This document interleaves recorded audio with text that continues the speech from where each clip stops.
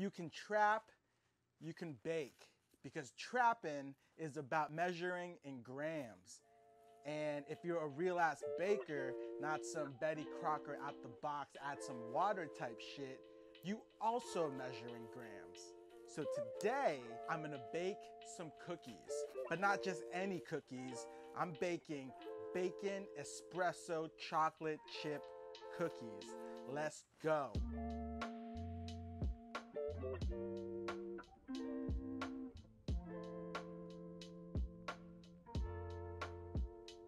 Now, if you're gonna bake using grams, you're gonna need a scale. Any scale will do. Probably need to use the bigger one though. Now it starts with some fat. Usually recipes call for 1 cup of butter, but instead I'm gonna use some bacon grease from this morning. Now 1 cup of butter is about 227 grams.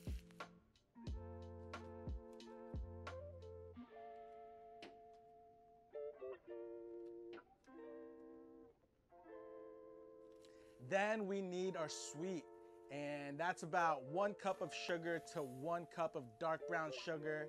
In this case, we're gonna be using 216 grams of white sugar, and then for brown sugar, about 200 grams.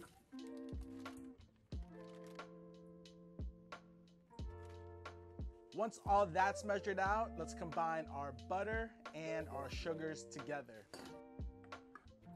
And I recommend using at least a hand mixer for this. I mean, you could do it the old-fashioned way. You'll be doing it, you're gonna get a little workout doing it like that. Now, you're gonna add in 2 eggs, 1 at a time.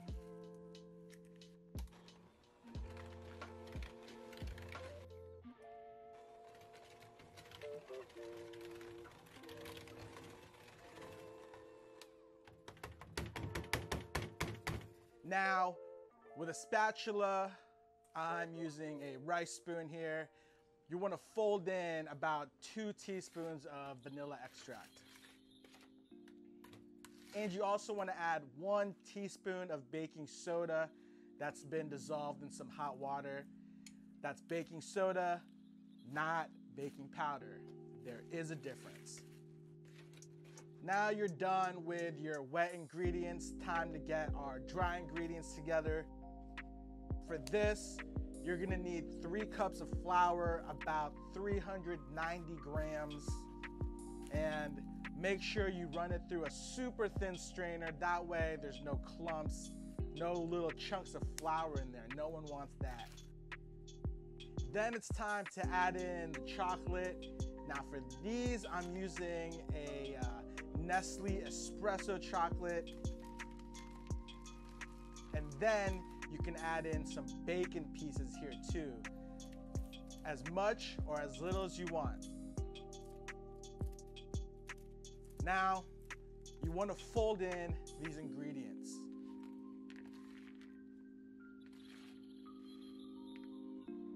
Keep folding this in there, making sure the whiteness of the flour kind of disappears. So keep folding it in, don't stop. Hopefully, before you did all of this, you preheated your oven to 350. While the oven is preheating, I'm gonna cover up the cookie dough, let it rest in the fridge, and we'll be right back. Now when you're ready to go, get a cookie sheet, add some cookie dough on there. The main thing is you want the cookies to have some space on the cookie sheet so they're not butt up against each other. So 350, about 10 minutes. And what you're looking for is some nice crispy brown bottoms. Crispy brown bottoms. So yeah, crispy brown bottoms. That's what you're looking for. And one thing that I found out really helps when you're baking anything, actually use it for other than baking, but is a cooling rack. After you take the cookies out the oven, let them rest for like a minute, then you want to transfer them over to the cooling rack. Because if you don't do this, they're going to keep cooking on this hot rack, and you just don't want that. Now, after you let them cool for about 5 to 10 minutes, you're good to go.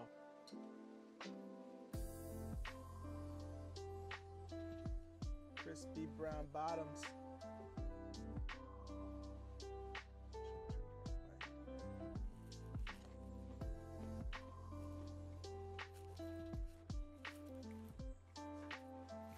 So,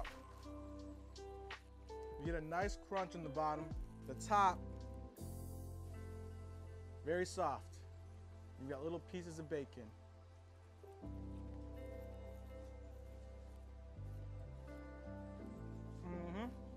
The espresso chocolate chips might be a little overpowering for some, but if you like chocolate covered coffee beans, it's great.